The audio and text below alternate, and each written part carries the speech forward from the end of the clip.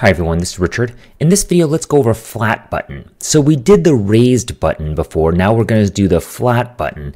So flat means it looks flat. Okay, that's number one is the theme where things are a lot more flat. It doesn't look like it's raised. It's not a whole lot more different from before.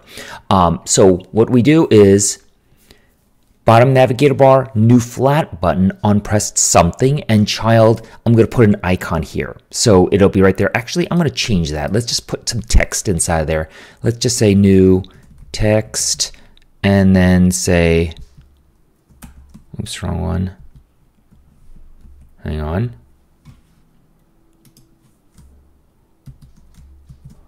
Press me. Let's just do that.